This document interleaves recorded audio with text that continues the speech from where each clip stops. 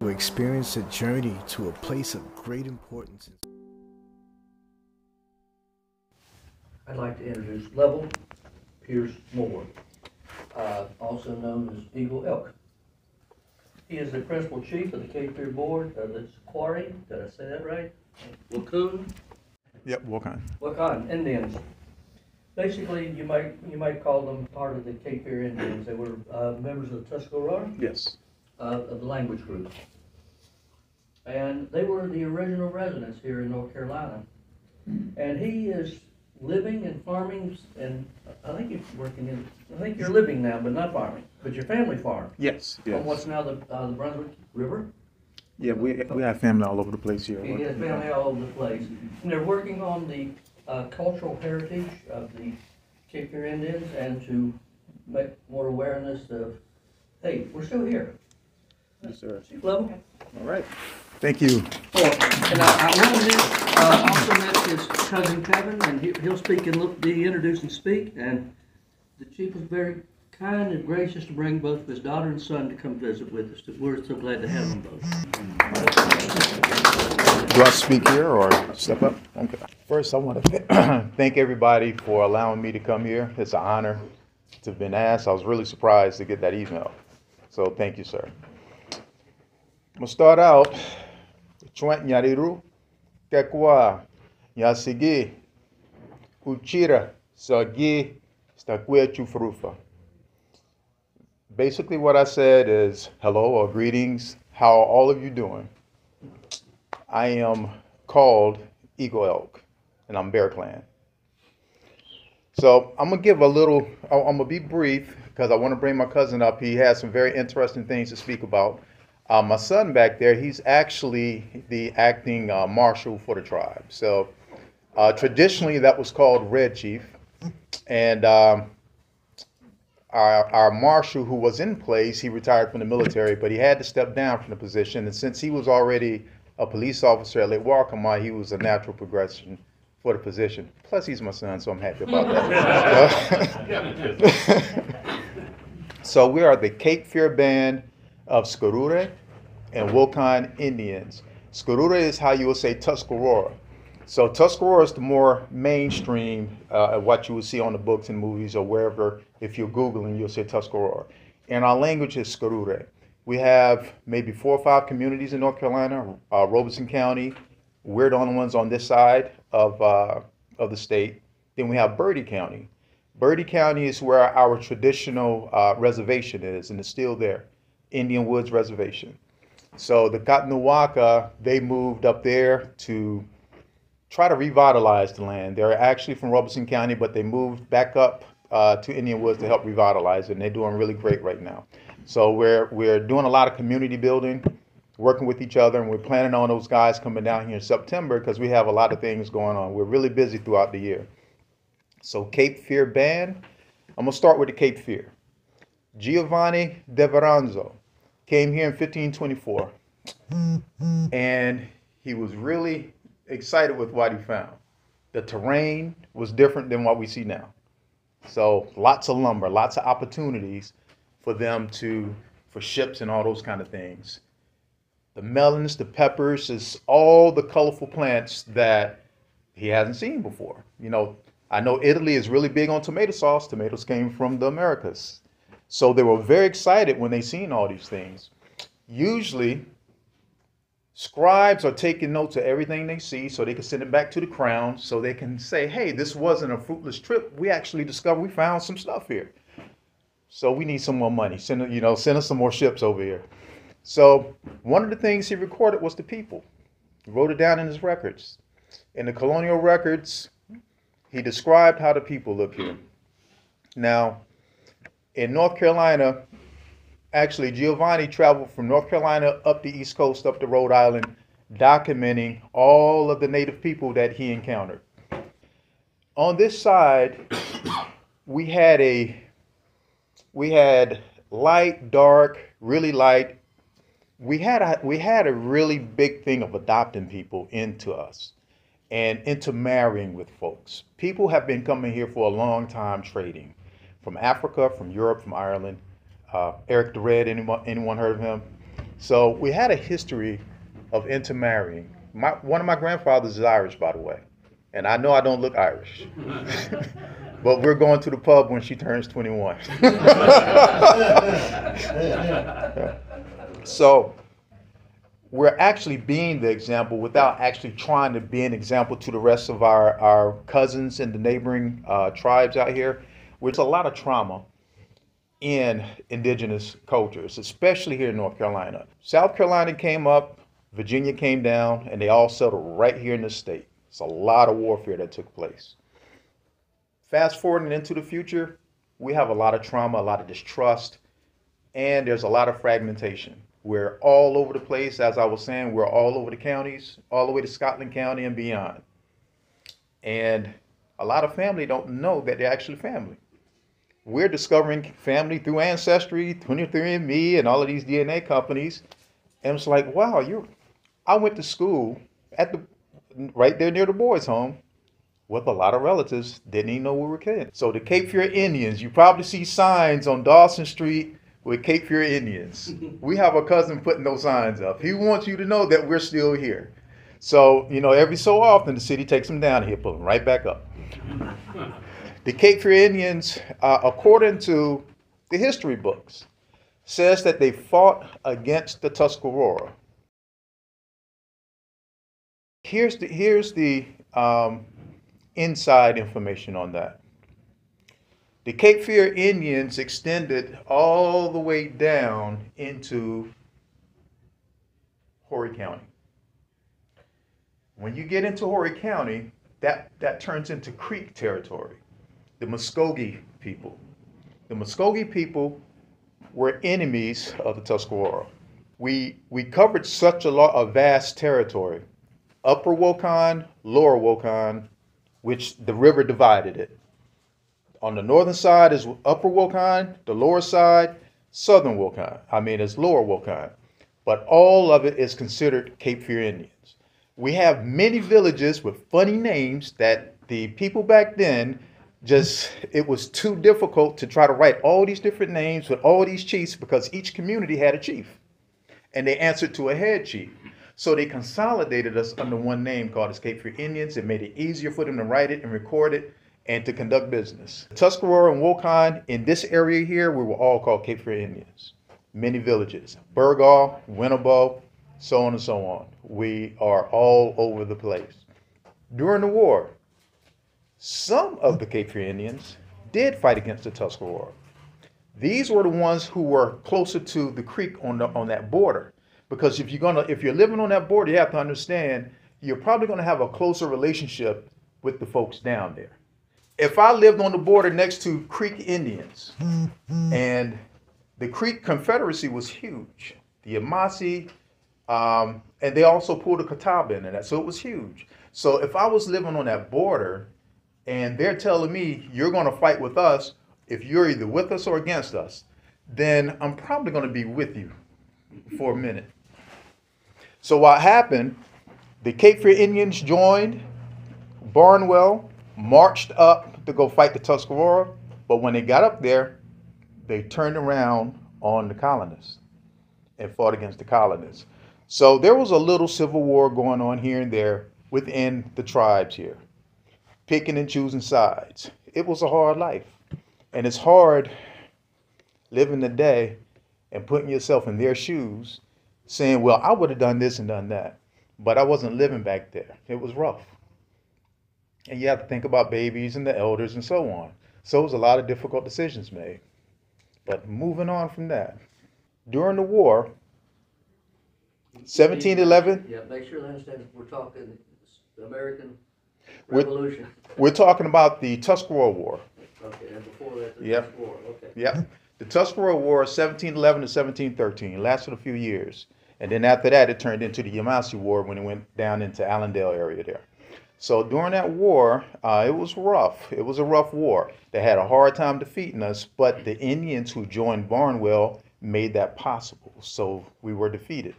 And then a lot of us were removed to the Mattamuskeet Reservation up near, going up near Virginia.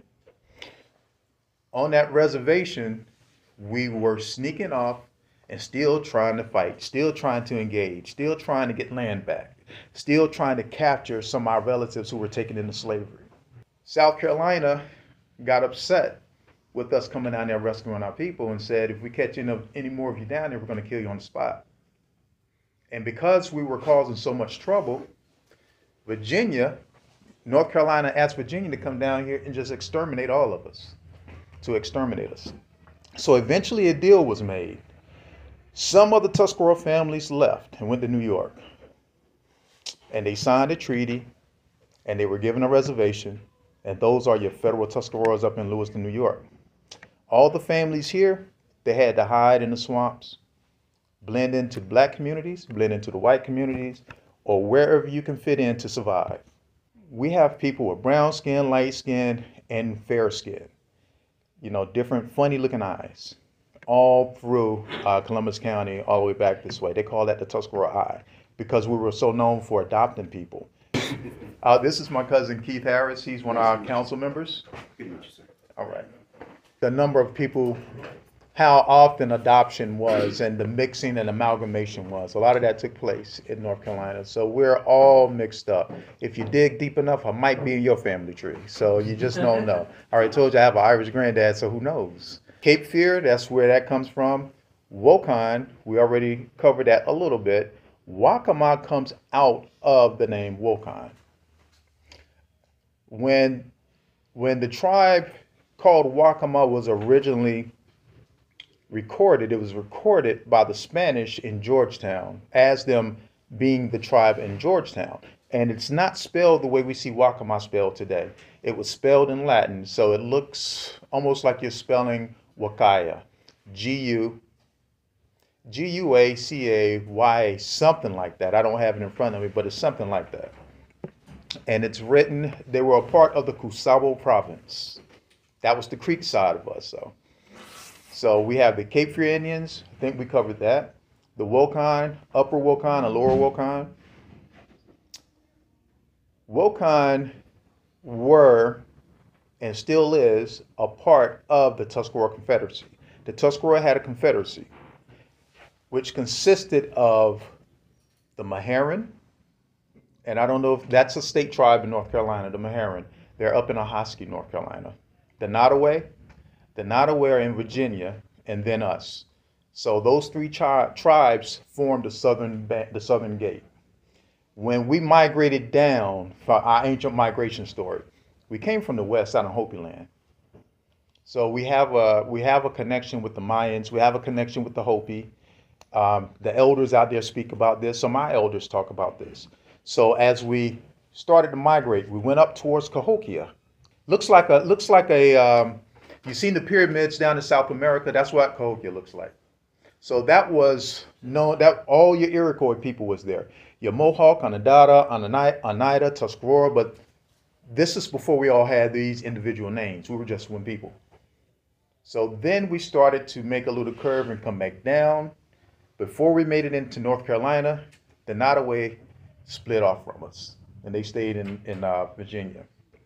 As we traveled a little bit further, then the Meherrin split off from us, and then us. So those three formed the Southern Gate. All right. Make sure I'm not getting ahead of myself. So I want to give you basically a background on who the Cape Fear band of Scurute and Wokan Indians are, because there's so many names in there and it can be confusing. And we're not really talked about a lot. We have, because of our history, we were enemies of the state in the 1700s. So a lot of folks had to leave. And after that, there was no more mention of us because we disappeared into the swamps. So in the 70s, the community started coming back up in Robeson County with Chief Leon, Chief Elijah, Chief Hunt, and now you have Chief Hardison up in Bertie County, letting everyone know, say, hey, we're still here. All the families did not leave. And the particular families down here, those are the Cape Fear Indians portion of our family. Those Tuscaroras down there on the lower Cape Fear. The Tuscarora have a word called Woka-ani. If you take ani off of that, you have Wokan. Wokan Ane means children of the Tuscarora, because the Wokan were permitted to live within the Tuscarora territory to hunt, because they didn't really let other tribes hunt in their territory unless you had some type of kinship. Moving forward, that's who we are. Today, we are extremely active.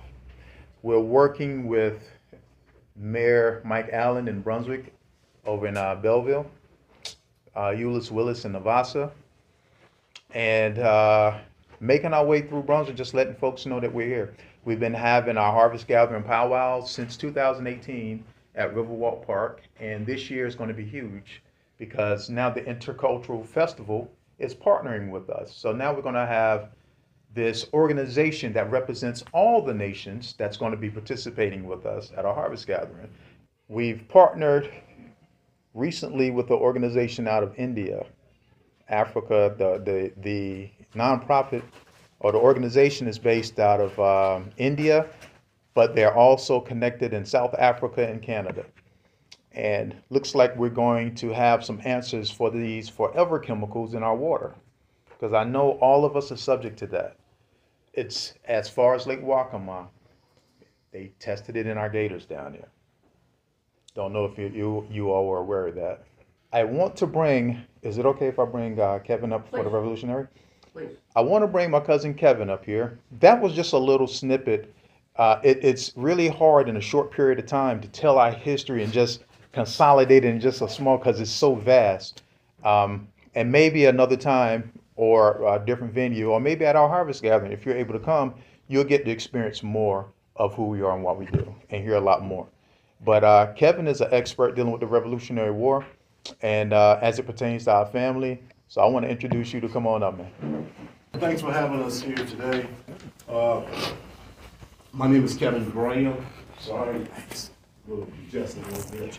Yes, sir. Like the chief was saying, our history runs deep, not only in the United States, but also here in New Hanover County. For anyone who actually live here in Wilmington, you know of Freeman Beach, correct? Yes. Freeman Beach was named after our cousin, Cape Fear Indian. So our community stretched all throughout the banks of the Cape Fear River. I am actually, believe it or not, the past president of the Lower Cape Fear chapter of the Sons of the American Revolution. So anyone, I mean, have you heard of the W.A.R? Yeah. I was the past president. Our relatives dates back many generations in this country on the banks of the Cape Fear River that comes from the Atlantic Ocean, feed communities such as Leland, Navassa, Regalwood, East Arcadia, go up to Farmers Union, and eventually up to Fayetteville. Our relatives fought for the establishment of the United States. The only way you can actually get into the Sons of the American Revolution or the Daughters of the American Revolution is blood lineage. I actually personally descend from 3 veterans, Cape Indians, who fought to establish the United States of America. There's probably more, but like the chief was saying, the DNA, and I'm heavy into DNA also, DNA matching of relatives up in the Tuscarora tribe, which is a federal recognized top tribe in New York.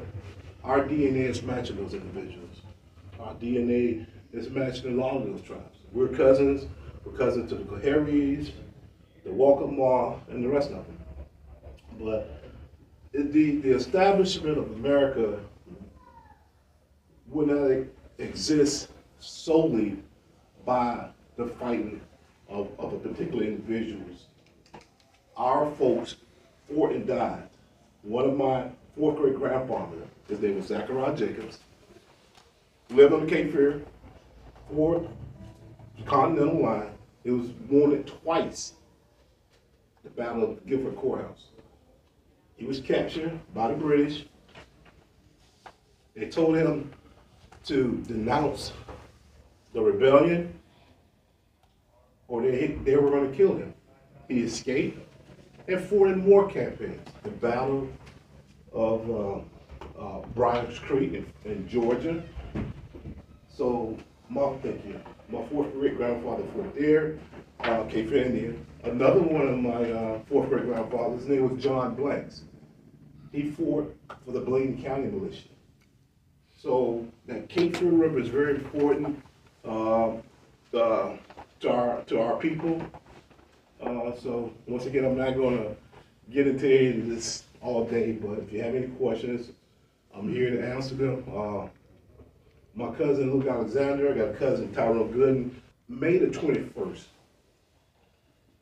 on the celebration of America 250th, we'll be at the State Archive doing a presentation of persons of color in the American Revolutionary War. It's going to be an all-day event sponsored by the State Archives and some other organizations. So if you're available, it also will be Zoom as well. Okay?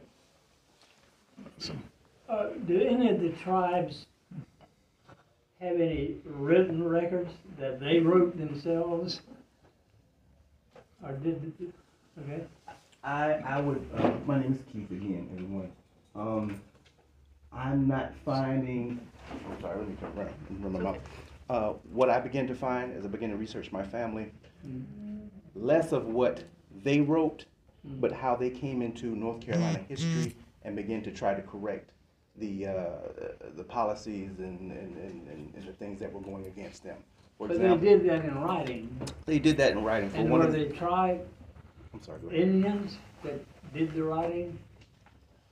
The people I'm going to reference right now would be considered Kohari Indians. I trace back to what is now considered a Kohari Indian through their Brewington line, actually straight to their chief. I'm actually a descended nephew of their chief who progenerated that group. What I noticed in some of the documents that were going on around them, one particular relative by the name of Goodwin, he worked with the coroner to change the racial classification from one of his relatives, which was a Simmons, from black to Indian. Because she was born a mulatto, she began to be reclassified as a black. And then those people who identified themselves as eventually Kohari Indians made sure that she died an Indian woman. So when we're looking for Indians to write their own records, it's going to be harder to find, but you'll find a lot of them trying to get into those positions of authority to correct some of those records. Yeah, there's a lot of, like the chief was saying, absorbed within the fabric of America in various communities. For example, I was saying my fourth great grandfather, John Blanks, he was purchasing land in Bladen County as early as 1760, 1770. Some Abraham Freeman, my fifth great grandfather, was buying land in Bladen County in 1745. The land records Some would definitely be there. body Those of land government, records are there. does some body of government recognize you? So you'll cite us, so if you're trying to get land, is the federal government gives you any place to, let's put it that way, or the state? Where do you stand as Recognize an entity? The chief of this. Yes. We have actually opted out of the state and federal recognition. So just real quick, we joined a confederacy. It's called FANA. That's the acronym. Stands for the Federation of Aboriginal Nations of the Americas. And two of the chiefs of the nations are actually lawyers for indigenous law. We decided we wanted to go international. So we were able to build those relationships with the Kingdom of Atui, Hawaii, the Confederated Tribes of Canada, and we have a chief in Ghana that's bringing telehealth, water, and other things over there. So we're international right now. We opted out of state and federal. Number one, I understand why tribes seek recognition, because some folks are living in impoverished conditions. Healthcare is an issue, education, and so on.